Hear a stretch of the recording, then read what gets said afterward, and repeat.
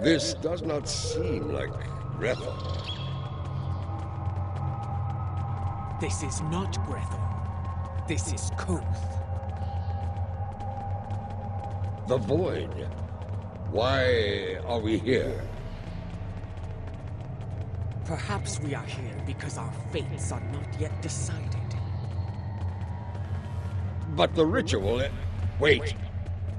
Something approaches from the mists.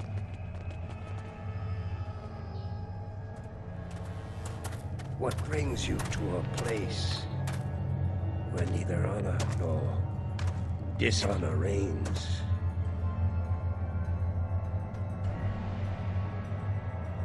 I do not know you.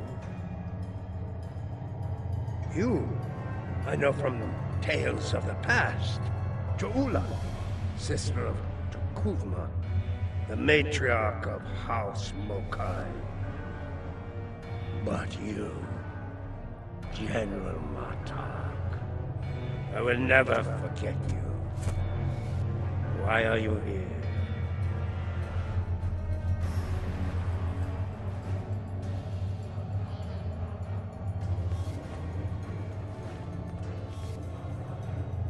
I must admit, I am surprised to see you here, Martok.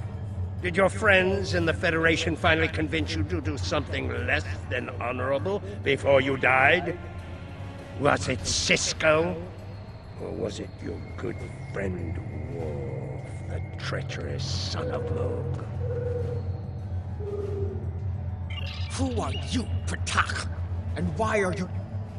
Wait. Those eyes. I have seen such eyes before. Yes, you have. For this is Gowron, son of Morel, son of Akar. And to answer your question, I am not dead yet, Gowron. My allies and I are merely passing through. Passing through, are you?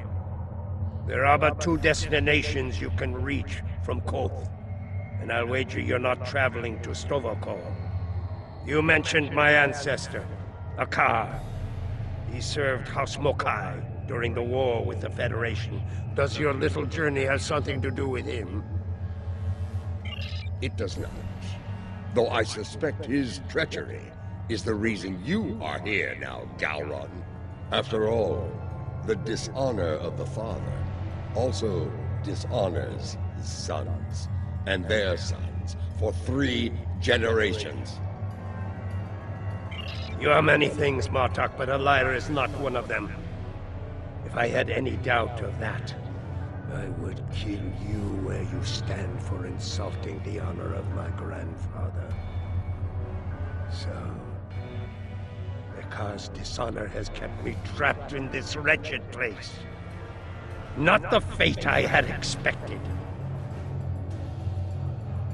Indeed. Grethel, our destination. You said it could be reached from here.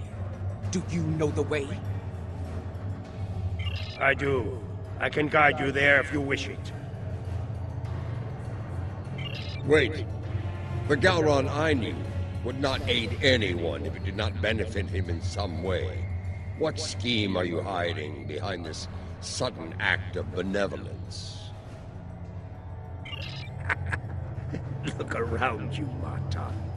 There is little to do in this place but brood and despair. I'm taking you there for my amusement. And perhaps there may be a way out of this place. If there is, I would find it. Even if I have to march at your side to do so. Does that satisfy you? Or shall we stand here for eternity and ponder my motivations?